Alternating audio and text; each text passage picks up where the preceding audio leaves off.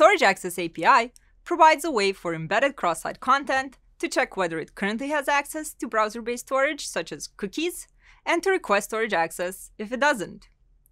The API only enables embedded sites to access its own cookies, the same cookies it would have access to when users visited as a top-level site.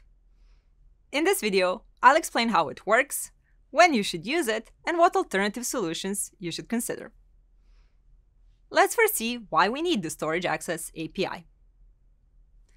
Third-party cookies are the main mechanism that enables cross-site tracking, and several major browsers have already placed restrictions on third-party cookies in some way.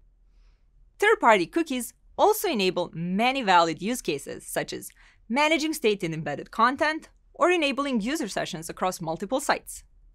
New APIs like chips, related website sets, and FedCM will cover many of these use cases.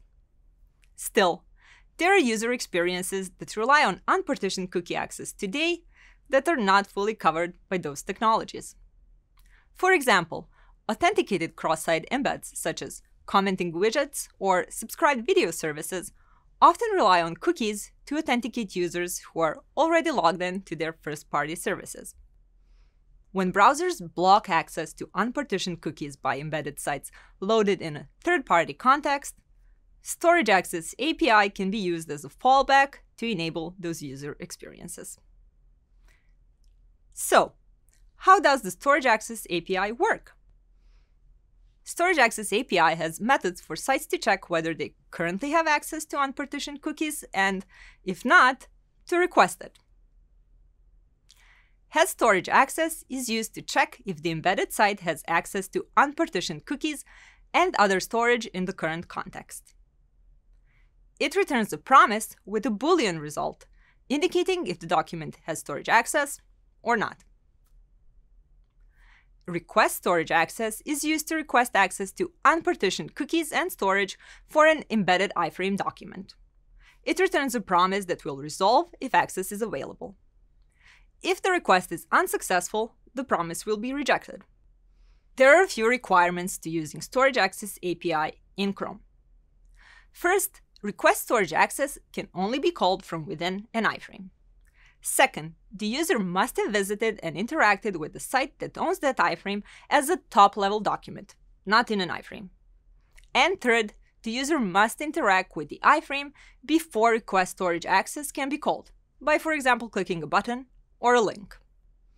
The request will present users with a prompt to either allow or deny access. As with many powerful features like camera or location access, we provide the user with the ability to grant or deny access. You need to consider this in your user flow. Make sure the steps to and reason for granting storage access are clear to your users. And of course, make sure you can gracefully deal with them denying the permission as well. Storage Access is an existing web platform API that is also supported in Firefox, Edge, and Safari. Recently, browsers have worked on specification improvements that addressed security considerations and added features such as permission API support. So, if you have already implemented Storage Access API for cross-site cookie access in other browsers, make sure to test it in Chrome as well, which supports the latest version of the API. Storage access isn't going to be the right solution for every cross-site cookie situation. If your third-party cookie is only being used in a one-to-one embedded context with the top-level site, for example in third-party chat embeds, map embeds, or third-party payment embeds, consider using chips, which stands for Cookies Having Independent Partitioned State. Adding the partitioned attribute to your cookies will allow cross-site access with a separate cookie jar used per site.